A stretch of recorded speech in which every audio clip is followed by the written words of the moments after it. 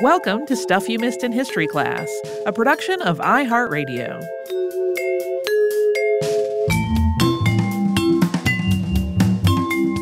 Hello and welcome to the podcast. I'm Tracy V. Wilson.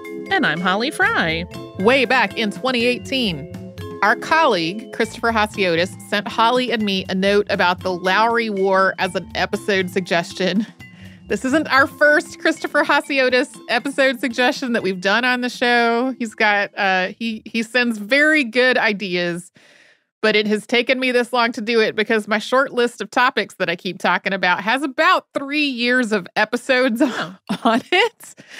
And then in addition to having a, quote, short list of 3 years of episodes, I also just frequently get sidetracked off of it into stuff that's not even on there. So the Lowry War is named for a group of outlaws that was headed by Henry Berry Lowry. And there are lots of different spellings for his name and consequently different spellings for the war. So you'll see it Lowry, Lowrie, Lowrey, and Lowery. A lot of potential options there. Henry Berry Lowry, though, was Lumbee, and the Lowry Gang, as it became known, included other members of the Lumbee tribe, as well as black and white men, and they fought against Confederate authorities in southeastern North Carolina during the U.S. Civil War. And then during Reconstruction, they came to be known or came to be viewed as either kind of Robin Hood-esque folk heroes or dangerous murderers and thieves, depending on who you were asking. The Lowry War took place in and around Robeson County, North Carolina. That's in the southeastern part of the state in a swampy region around the Lumber River. Although Lumber is the river's official name today, to many locals, including the Lumbee tribe, it's the Lumbee. The origins of that name are a little bit hazy, but it's sometimes described as coming from the Algonquian term meaning dark water, and locals were using it for the river by the early 19th century. This part of North Carolina has been home to indigenous peoples for nearly 15,000 years, and the Lumbee have lived there for centuries. The Lumbee trace their ancestry to indigenous tribes and nations from at least 3 different language groups who have lived in what's now eastern North Carolina, southeastern Virginia, and northeastern South Carolina. In her books on Lumbee history, historian Melinda Maynor Lowry, who is Lumbee, describes 300 years of migration and cultural exchange taking place within this region. Indigenous people and people who had liberated themselves from slavery and white indentured servants and others all eventually settled in what's now Robeson County for various reasons, including fleeing from wars and diseases and persecution. And then together they formed one tribe that is deeply connected to the ideas of kinship and place. This tribe has been known by a series of names over the years. During the period of the Lowry Wars, they were often just called Indians, or described as a combination of multiple races. The state of North Carolina first recognized the tribe under the name Croatan in 1885. Okay, if you were thinking, wait, isn't that a lot like Croatoan, the word that was found carved into a tree at the former site of the lost colony of Roanoke? Yes! Hamilton Macmillan, who introduced the legislation for the state to recognize the tribe with this name, had concluded that they were descended from survivors of the lost colony, and that was based on his own research. 2 other formal name changes followed this before members of the tribe chose the name Lumbee in 1952, drawing that name from the place that the tribe calls home. There are also people within this group who trace their ancestry back to the Tuscarora and continue to use that name. The Tuscarora were living mainly in what's now North Carolina when Europeans started arriving in North America, and many of them moved northward to join the Haudenosaunee Confederacy in the 18th century. That was after the Tuscarora War. In this episode, we're just going to stick to the name Lumbee, even though we are mostly talking about a period before the tribe had chosen that name. This part of North Carolina is isolated, which made it a good place for people who were fleeing from wars or disease outbreaks or enslavement or any number of other things to take refuge and recover. It's also swampy, so it really wasn't very appealing to European colonists. So during the Revolutionary War era, a lot of Lumbee ended up formally owning the land that they were already living on and considered theirs. This included being granted land by either the Crown or the state of North Carolina, sometimes in exchange for service to one or the other or for military service. By the early 19th century, many Lumbee owned their land outright as individuals rather than living on land that belonged to the tribe collectively or was outlined in a treaty with the United States. From about the 1820s through the 1850s, the U.S. government systematically removed indigenous peoples from the eastern part of the country to land west of the Mississippi River. We have talked about this in some of our previous episodes, including our 2018 episode on the Georgia Gold Rush and our 2019 two-parter on the occupation of Alcatraz. This process involved federal laws, such as the Indian Removal Act of 1830, and multiple Supreme Court cases and exploitive treaties between the United States and indigenous nations, and forced displacements. During this period, multiple indigenous nations that had historically lived in what's now North Carolina were forced to move, sometimes literally at gunpoint. This included the Cherokee, Chickasaw, Choctaw, Creek, and Seminole nations who were forced to move more than 2,000 miles to what's now Oklahoma, although some resisted and stayed behind. This removal was an act of genocide, and nearly a quarter of the people who were forced to move died as a result of it. The Lumbee, however, were largely protected from this removal. Many of the nations that the federal government forcibly removed during this period were living on land that was valuable in some way. So there was gold there, or timber, or prime farming land. But the Lumbee were mostly living among the swamps on land that wasn't considered particularly valuable. And as we've said, a lot of them owned that land outright as individuals through documentation that the government recognized as legal. That didn't make it impossible for anybody to take their land, but it did make it more challenging to do so. And also, from a legal perspective, at this point, the Lumbee weren't legally classified as Indians. North Carolina revised its constitution in 1835, and under that constitution and various laws, the Lumbee were considered free persons of color. So even though they weren't forced off their land as many other tribes were, they also were not treated as equal citizens of the state. For example, free people of color were not allowed to vote in North Carolina. And although this law didn't specifically mention the indigenous people of Robeson County, a lot of people interpreted this provision as applying to them. In 1854, North Carolina also passed a law that voided marriages between a white person and a free person of color if that marriage had taken place since 1839. That applied to a lot of Lumbee marriages.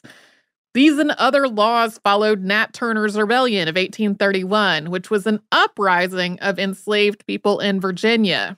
Authorities were deeply fearful of a similar uprising taking place in other slave states, and so they passed a lot of laws to restrict any kind of rights that free Black people might have, and then more broadly, free people of color.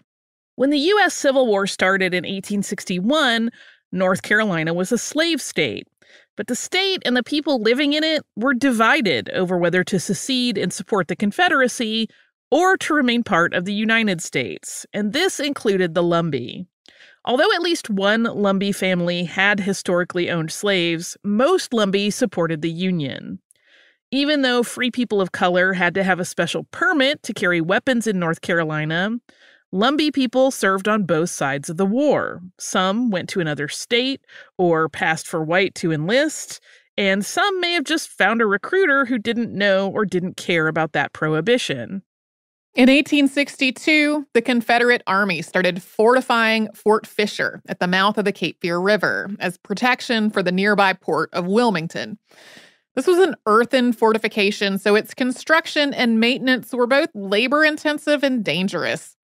At first, a lot of this work was done by Confederate soldiers and enslaved Africans. Diseases were rampant, especially malaria, dysentery, and yellow fever, which could be deadly. Eventually, landowners started refusing to send their enslaved labor to work on the fort because of all this. And at that point, the Confederates started conscripting indigenous people to do it, particularly the Lumbee. Although there were a few Lumbee who willingly went to work on the fort, most did not want to be forced to travel to the coast to do difficult, dangerous work for a military they didn't even support, and possibly get sick or die in the process. So many responded by lying out in the swamps. As we said earlier, the swamps were easy to hide in, especially if you had lived there your whole life and had your own ancestral knowledge to help you navigate. But this made life difficult for the men who were lying out and for their families. Whether you usually worked on your own land or somewhere else, you couldn't if you were hiding out from the Confederates. All this fed directly into the Lowry War, which we will get to after a sponsor break.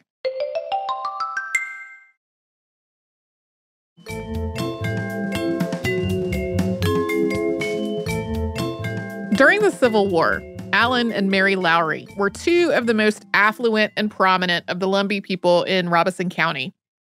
Their family was large. They had 12 children. Almost all of them were sons. Allen was a church leader and also ran a successful farm, but he was also under a lot of suspicion from the Home Guard. The North Carolina General Assembly had established the Home Guard in 1863, and it was made up of men who, for whatever reason, were exempt from military service. The Home Guard was tasked with things like finding deserters and guarding strategic points within the state, helping to protect the local people. But in some areas, they really had a reputation for harassing or even terrorizing the local community. This is a big plot point in the book and movie Cold Mountain, if anyone is familiar with that. The Home Guard accused Allen Lowry and other Lumbee of harboring Union sympathizers and Confederate deserters, and of things like stealing. And some of this really was going on. For example, Lumbee territory wasn't far from a stockade in Florence, South Carolina, and Union soldiers who escaped from there often wound up with the Lumbee, including with the Lowrys. In December of 1864, someone stole 2 pigs from James P. Barnes, who was a wealthy landowner and a slaveholder and a Confederate official. Barnes didn't live far away from Allen and Mary Lowry, and he thought one of the Lowrys had done it, that basically they didn't have food because they were lying out in the swamp, and so they stole his pigs. Possible culprit in Barnes's mind was their son, Henry Berry Lowry, who at about 18 was one of their youngest children. Barnes supported the Home Guard in trying to round up the Lowrys, many of whom were lying out in the swamp. On December 21st, 1864, Barnes was shot in an ambush, and before he died, he said that Henry Berry Lowry and 2 other men had done it. Not long after Barnes was killed, J. Brantley Harris, known as Brant, shot and killed Jarman Lowry, who was one of Henry Berry Lowry's cousins. Harris was a conscription officer for the Home Guard, and while the details on all of this are a little fuzzy, he seems to have mistaken Jarman for one of the other Lowrys. 2 of Jarman's brothers, Wesley and Little Allen, had been working at Fort Fisher, and they came home on furlough. Harris claimed that they were both deserters, and so when both of them were killed, most people thought Harris was the person responsible. Although a grand jury charged Harris in their deaths, he wasn't arrested for it, so the Lowrys and a lot of the other Lumbee were outraged. Then on January 15th, 1865, Brant Harris was killed. Presumably, Henry Berry Lowry or one of his brothers, in retaliation for Harris having killed Jarman, Wesley, and Little Allen Lowry, had done it. In some accounts, this all circled back to the pigs that had been stolen from James P. Barnes, and Harris had been investigating that theft when he was killed. After this, Henry Berry Lowry and some of his brothers stole some guns and ammunition, and they turned their attention to the wealthy white farmers of the area, especially wealthy white farmers who were clearly supporting the Confederacy. On February 27th of 1865, a group of Lowrys, along with some escaped Union soldiers, raided one of the wealthiest farms in the area, which belonged to the McNair family. Some of that family were at home, along with several Confederate soldiers, and although there was an exchange of gunfire during all of this, it doesn't appear that anybody was killed. The McNairs and their guests eventually surrendered, and then the gang stole things like food, blankets, and other supplies from the farm, and then distributed them to the poorest people in the area where they lived. At this point, that area had been given the derisive nickname of Scuffletown, although the Lumbee usually called it the settlement. On March 3rd, the Home Guard rallied a mob of about 100 people and went to Alan Lowry's home. The Home Guard claimed to find stolen property there, and they put Alan Lowry on trial along with his sons Calvin, Sinclair, and William, and one of their neighbors. The Home Guard held Alan's wife Mary and some of the other women in the family captive in a smokehouse during and after the trial, questioning them about the whereabouts of other Lowrys. After this sham trial, everyone but Alan and William was allowed to go. But the Home Guard executed Alan and William by firing squad. Henry Berry Lowry reportedly witnessed this execution from the bushes. At this point, General William T. Sherman and the Union Army were moving north. This was after Sherman's march to the sea at the end of 1864 and his capture of the South Carolina capital of Columbia in February of 1865. Around March 9th, the Army was near Lumbee territory, bogged down by heavy rain and the swampy terrain. Some of the Lumbee, including some of the Lowry Gang, guided Sherman's troops through the swamp and across the Lumber River. After the Army had moved through, a Lumbee man named Hector Oxendine was murdered by white planters for having helped them. General Robert E. Lee surrendered on April 9th, 1865, which is often marked as the end of the Civil War, even though the fighting continued for some time after that. Henry Berry Lowry and his gang continued to rob wealthy planters and raid their farms, and they evaded capture for months.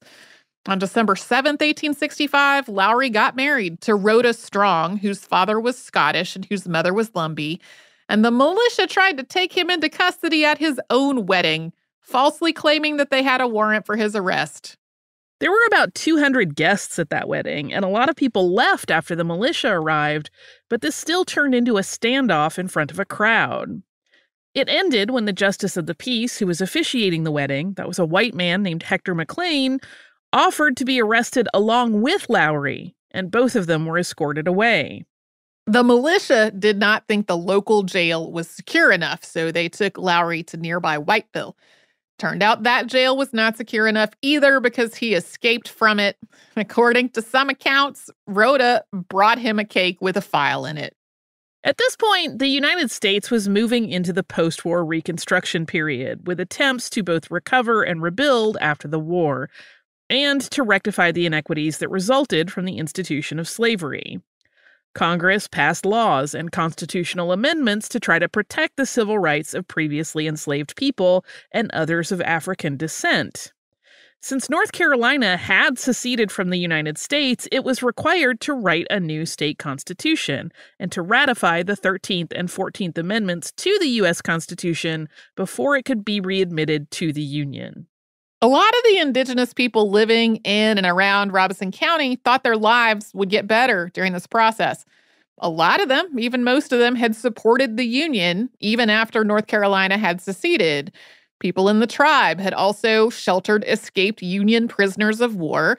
They directly aided Sherman in his move through the area.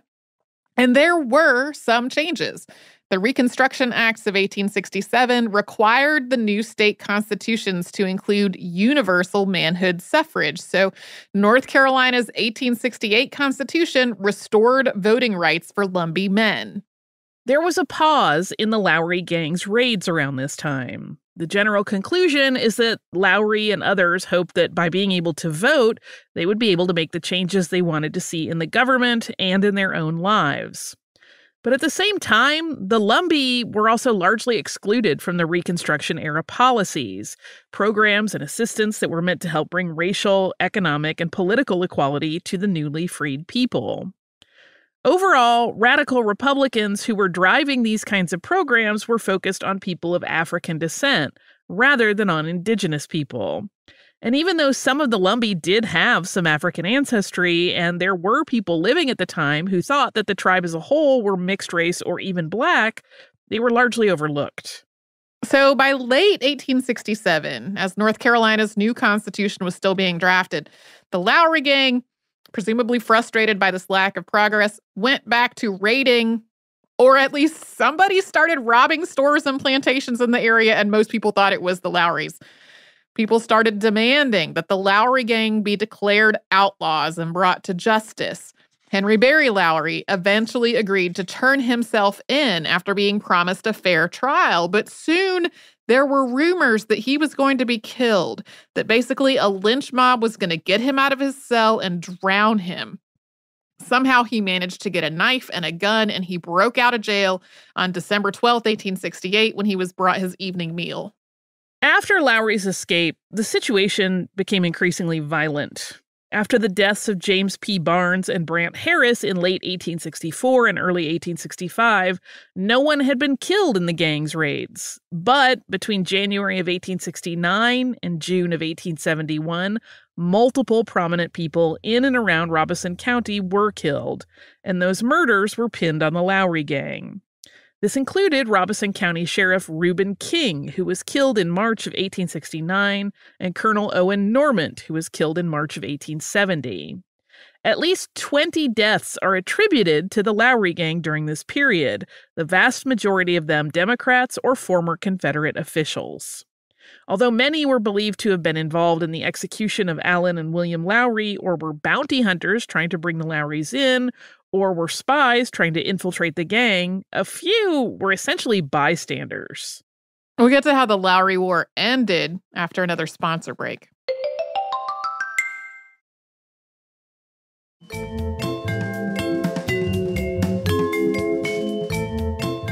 By 1869, opinions about the Lowry Gang were divided. To many of the poorest people in Robeson County, they were Robin Hood-esque heroes, not only robbing from the rich and giving to the poor, but also exacting vengeance from people who had been oppressing them. Wealthy white landowners, on the other hand, generally thought they were murderous thieves. The Republican Party, which was in charge of the North Carolina legislature at this point, was divided as well. Some vehemently denounced the violence and especially the killing, while others saw it more as the inevitable outcome of the long history of oppression in the area, and even as something that might be necessary for the Lumbee to reach their political goals. In the end, though, the Republican Party took a law and order approach, focusing on the need to end the violence and to bring the Lowry Gang to justice. And they made their arguments with some false equivalents, drawing parallels between the Lowry Gang and the Ku Klux Klan, equating the gang's targeting of former Confederate officials with the Klan's campaign of intimidation and terror against the state's non-white population. On March 5th, 1869, Judge Daniel L. Russell Jr. issued a proclamation of outlawry. It declared that, quote, one Henry Berry Lowry, one Andrew Strong, one Boss Strong, one Shoemaker John, one John Dial, and one William Chavis of Robeson County have committed sundry and diverse murders, burglaries, robberies, and other felonies. And that said Henry Berry Lowry, Andrew Strong, Boss Strong, Shoemaker John, John Dial, and William Chavis do conceal themselves and evade arrest and service of the usual process of law. Now, therefore, I, the said Daniel L. Russell Jr., judge as aforesaid, by virtue of the authority vested in me by an act of the General Assembly in such case made and provided, do issue this my proclamation, hereby requiring the said Henry Berry Lowry, Andrew Strong, Boss Strong, Shoemaker John, John Dial, and William Chavis, and each and every one of them forthwith to surrender themselves to the Sheriff of Robeson County, or to any other sheriff or lawful officer of the state. And I do also empower and require the sheriff of Robeson County or of any other county where the said felons are supposed to lurk and conceal themselves to search for and pursue with all power of the county and effectually apprehend said fugitives from justice. It went on to say, quote, and I do further declare that if the said fugitives or any of them continue henceforth to stay out, lurk, or conceal themselves and do not immediately surrender themselves, any citizen of the state may capture, arrest, and bring them or him to justice, and in case of flight or resistance, after being called on and warned to surrender, may slay them or any one of them without accusation or impeachment of any crime. Bounties were announced for the Lowry Gang, including one of $12,000 for Henry Berry Lowry, who was to be brought in dead or alive. The governor of North Carolina also asked for help from federal troops, and those troops arrived in November of 1870. A posse was also formed to hunt for the gang, and there was a series of shootings, ambushes, and other violence. In February of 1871, Henderson Oxendine was captured. Within the Lumbee community, he's believed to have intentionally allowed himself to be caught, with the hope that he could take the blame for the gang's activities. He was tried, convicted, and executed for killing a man named Steve Davis, who had been killed during a confrontation with the gang. Later in 1871, Francis Marion Wishart captured the wives of several members of the Lowry Gang, basically holding them hostage unless the gang surrendered themselves. Henry Berry Lowry and some of the other men replied to this threat with a note on July 14th, demanding that the women be released by that Monday morning. Otherwise, quote, "the bloodiest times will be here than ever was before. The life of every man will be in jeopardy." In the end, the women were all let go, and like that attempt to arrest Henry Berry Lowry at his own wedding, this whole incident wound up bringing the Lowry Gang even more popular appeal. On February 16, 1872, there was a raid on Pope and McLeod's store in Lumberton, North Carolina, and thieves also stole a safe from the sheriff's office. Together, they got away with about $20,000. And Henry Berry Lowry disappeared not long after that. Word spread that he had died, possibly by an accidental self-inflicted gunshot. But there were also a lot of stories about a possible escape and where he may have gone afterward. In one, he went all the way to the West Coast, was part of the Modoc War between the Modoc people and the U.S. Army in 1872 and 1873. Regardless, he was never captured, and that $12,000 reward went unclaimed. Although the violence continued in North Carolina after Henry Berry Lowry's disappearance, over time, most of the rest of the gang either disappeared or were killed or captured. Francis Wishart was killed in May of 1872 after having agreed to a meeting with Stephen Lowry and Andrew Strong. The end of the Lowry War is usually marked as sometime in February of 1874 when Steve Lowry was killed by a bounty hunter. A year after that, Mary C. Normant, who was the widow of Colonel Owen Normant, who the gang had previously killed, she published a history of the Lowry Band, which is both the earliest written account of all this and also really unfavorable in the treatment of the Lowrys, unsurprisingly, given that they murdered her husband. Over these years, the Lowry Gang had become famous. Notorious outlaws Frank and Jesse James claimed to be members at some point.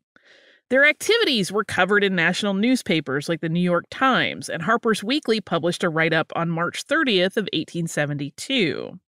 In more recent years, the musical drama Strike at the Wind made its debut on July 1st, 1976, after years of work on it. It was written by a white playwright, but it involved the work of a triracial organization and planning committee, and it was a mostly indigenous production. There were other dramatic productions before this point, but most of them were biographical treatments focused on Henry Berry Lowry, and this was focused more generally on the Lowry War. The hope was that this play would provide a sense of cultural cohesion and pride among the Lumbee, and educate non-Lumbee about Lumbee culture and history. And there were hopes that it would become an ongoing tourist attraction like some of North Carolina's other outdoor historical dramas. This includes The Lost Colony, which started in the 30s, and Unto These Hills, which is about Cherokee history, up through the removal, and that was first performed in the 50s. Although that didn't happen, the play was performed annually for about 10 years, and then it returned in 2017 after a 10-year hiatus. Yeah, I think it either is being performed or has been performed for some showings this year. I do not remember if that was before or after this episode will be out, though. Some historians have concluded that the Lowry Gang and the government's response to the gang had an enormous impact on North Carolina politics toward the end of the 19th century, with the Republican Party's division over how to handle it, and then the ultimate decision to take a law and order approach, leading the Lumbee vote to swing toward the Democrats, and then hastening the Democrats' return to power in North Carolina. And the Lumbee tribe continues to be influential in North Carolina politics. North Carolina is a swing state, and the tribe has been described as a group of swing voters within that state. In 2020, there were so many news reports about how Robeson County had been, quote, a Democratic stronghold before voting for Donald Trump in 2016 and electing Trump by an even larger margin in 2020. One of the factors that was cited in 2020 is Trump's announcement that he supported the Lumbee Recognition Act. That's an act that would grant the tribe full recognition by the federal government. Because currently, the Lumbee tribe is not fully federally recognized. In 1956, President Dwight Eisenhower signed a law that recognized the Lumbee as an Indian tribe. But, quote, nothing in this act shall make such Indians eligible for any services performed by the United States for Indians because of their status as Indians. And none of the statutes of the United States which affect Indians because of their status as Indians shall be applicable to the Lumbee Indians. This makes the Lumbee the largest non-federally recognized tribe in the United States, with 55,000 enrolled members and 70,000 people identifying as Lumbee or part Lumbee in census records. Although many Lumbee live in and around Robeson County today, there are also significant Lumbee communities in other parts of the U.S., including Baltimore, Detroit, and Philadelphia. Although that 1956 legislation barred the Lumbee from most federal programs, many took part in the Urban Relocation Program. That was a federal program to move indigenous people out of reservations and into cities. This was another attempt to get indigenous people to assimilate with white society. Today, Baltimore is home to the largest Lumbee community outside of North Carolina as a result of that program. The idea of federal recognition for the Lumbee tribe has been controversial. Legislation has been reintroduced at the federal level a couple of times over the last few years, and each time there have been vocal opponents to it, including in some cases from the leaders of other indigenous nations. For example, in 2020, Principal Chief Richard Sneed of the Eastern Band of Cherokee Indians argued against federal recognition for the Lumbee before the House Subcommittee for Indigenous Peoples. Sneed cited a number of reasons for this opposition. One of the tribe's earlier names that we talked about in the top of the show was the Cherokee Indians of Robeson County, a name that was outlined in a law introduced by a white legislator, but also had the support of some members of the tribe. Another reason is that federal law generally recognizes indigenous nations that have a governing body and political structure that predates the establishment of the United States. But the Lumbee have described themselves as an amalgamation of multiple tribes and language groups that came together in one geographic area. Sneed's testimony before the House also contends that the Lumbee have no indigenous ancestry. This is obviously very complicated. Sneed is not the only person who has spoken out against this recognition. That is just the congressional testimony that I had access to. Most recently, this legislation to recognize the Lumbee has passed the House. It was received in the Senate in November of 2021. This legislation would strike out Section 2 of that act that had been signed into law in 1956. That was the section that specified that the recognition didn't extend to the tribe receiving any benefits as an indigenous nation. So this would extend federal recognition to the tribe and, quote, all laws and regulations of the United States of general application to Indians and Indian tribes shall apply to the tribe and its members. As a side note, something else that has been on Tracy's shortlist forever is the Battle of Hayes Pond. That is the name given to a 1958 incident in which the Ku Klux Klan was planning a rally in Maxton, North Carolina, which is partly located in Robeson County. 50 or so Klansmen arrived for the rally, where they were vastly outnumbered by hundreds of Lumbee, many of them armed. After someone shot out the one light bulb the Klan had for illumination, they fled, and although other gunfire was exchanged, no one was killed. Yeah, one of the reasons that's never made it into a full episode is that that's The whole story. Without all the context that we just covered here. That's most of the story. But it is one that the Lumbee take a whole lot of pride in and is generally described as like the Lumbee running the Klan out of North Carolina. So that is the Lowry War. Do you have listener mail as well? I do. I have listener mail from Annette. Annette wrote and said, "Hi, Holly and Tracy. My husband and I have the good fortune to be traveling to Germany and Austria in September, and I wondered if there are past podcasts related to Munich, Salzburg, Hallstatt, Milk Abbey, the Habsburgs, Vienna, etc. I missed the archive. I also wanted to share a couple of things related to recent podcasts I think you will find interesting. The first item relates to William Marsh Rice. My husband and I are both alumni of Rice University and have been following with interest the work of Rice's task force on slavery, segregation, and racial injustice. One of the co-chairs, Alex Bird, is a friend of ours. Among the task force's changes was what to do with the founder's statue that is in the main campus quadrangle. You can read more at the links below. The second item is a sculpture that was inspired by the Laocoon. The work is by the South African artist Wim Botha and is entitled Prism 10, Dead Laocoon. We've seen it at 2 different hotels. It's very powerful. See below and attached. We look forward to another live show in Houston when we're touring again. I was the one who gave you a postcard from the Mutual Museum. This is from Annette. So thank you so much, Annette. I wanted to read this because, number one, I had missed that update about Rice University's decision to move the statue of the founder, William Marsh Rice, to another place. That is something that we had talked about briefly in that episode. And so that is a decision that was made earlier this year to relocate that statue. The other thing is I also missed the archive, even though our old website went away at this point. I feel like 3 or 4 years ago, it was before the pandemic that the old website went away. We'll still occasionally get emails from folks saying something like, "What happened to the old website?" And we no longer have it. And it was not within our ability to change. We also missed the archive, but our archive wasn't quite granular enough to have made it, I think, easy to find episode podcasts related to these particular places, related to Germany and Austria. So I did dig up a few. We have stuff on Rudolph II of Austria and Empress Sissi. Lola Montez, tangentially related, also a fun listen. And then Maria Anna Mozart would be classified as related to that also.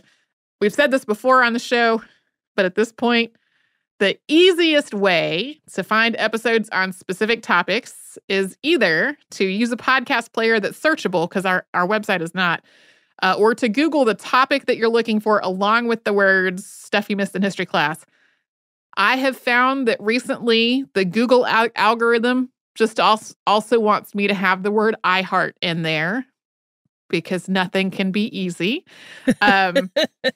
So that would bring up things like Germany and Austria if they were referenced in the episode description. The tags that we used for the episodes were not ever something that was part of the actual RSS feed. So even though they are part of the old website, it's not a thing that is like facing users anymore. And it also wasn't quite as granular as the topics that Annette asked for suggestions related to. So thank you again, Annette, for this. Hope that folks are looking for old episodes of the show are able to find them by something more searchable than our website, which is not searchable. If you would like to write to us, we're at historypodcast@iheartradio.com. We're all over social media at Missed in History. That's where you will find our Facebook, Twitter, Pinterest, and Instagram. And you can subscribe to our show on the iHeartRadio app and wherever else you like to get podcasts.